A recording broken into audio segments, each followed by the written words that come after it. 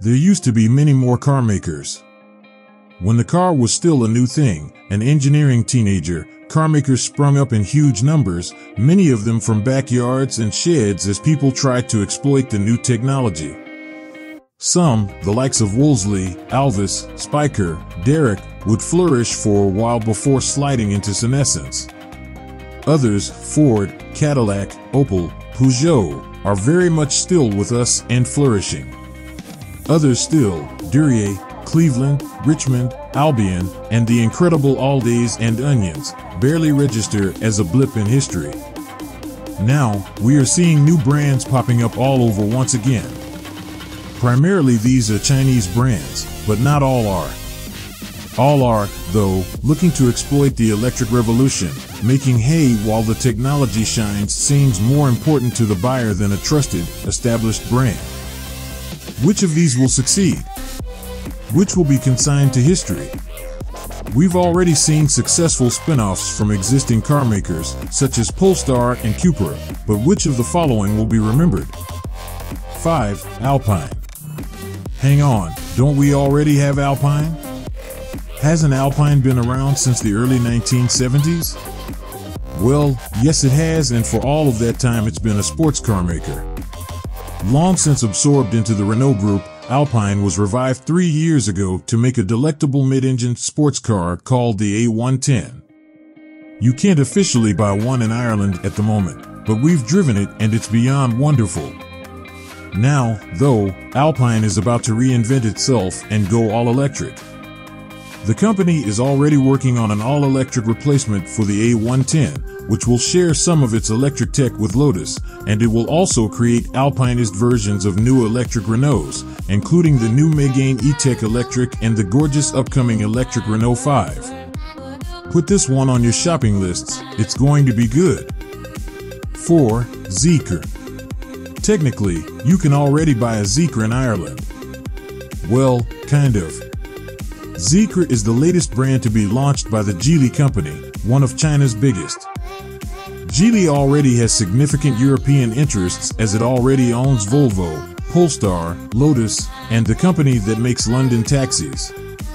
So Zeekr, which has been established in the Chinese market as a direct rival to fast-selling Tesla, will probably never come to Europe, as Geely will probably think that with Volvo and Polestar, it already has enough brands selling electric cars over here. If you like, though, you can pretend that your Polestar or your electric Volvo is a Zeekr, as the brands will share electric motors, batteries, and other technology. 3. BID. Yes, it stands for Build Your Dreams, but don't let that put you off. Technically, BYD is currently the biggest producer of electric cars in the world, selling more than 1 million EVs a year at the moment, all of them in the Chinese market. Some of these, like the BYD E3, look like a mutant Suzuki. Others, such as the BYD Han, look sexy enough to be on a poster in your bedroom. Others still, such as the new BYD Seal, could very probably start appearing on Irish roads in the short term. The new Seal, BYD likes aquatic animal names. It also makes models called the Dolphin and the Seagull, as well as the Destroyer, Frigate, and Landing Ship, which sound a bit less cuddly in the current political climate, is a direct rival to the Tesla Model 3, and looks like a cross between that car and the new Hyundai Ioniq 6. BYD makes its own batteries, and the Seal comes with either a 61 kilowatt-hours or an 82 kilowatt-hour stack of them, giving it a maximum possible range of 700 kilometers. BYD hasn't announced Irish plans yet, but it's already on sale in Germany and Sweden, so the odds are shortening every day. 2. Lucid. Lucid, like a lot of startups, seems to ping between feast and famine in the financial pages. One minute it's a coming behemoth, ready to squish Tesla like a bug. The next, as is the case this week, it's struggling for money and slashing its 2022 production forecast from tens of thousands of cars to maybe 6,000.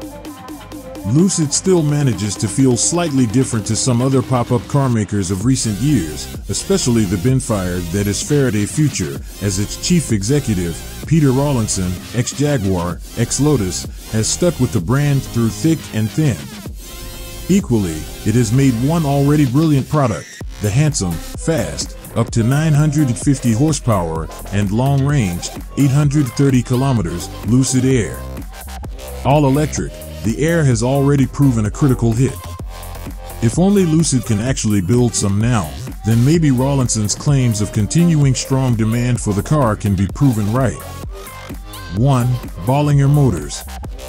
Bollinger makes big, square pickups and 4x4s with electric power that are so rectilinear in their style, they make a Land Rover Defender look like a mini moke. Speaking to the Irish Times, Bollinger CEO Robert Bollinger said, "In comparison to burning fossil fuels in vehicles, everything about going electric is a million times better. And if your original electric source is generated through renewables, there's no comparison to how more eco-friendly any EV is to any gas or diesel vehicle.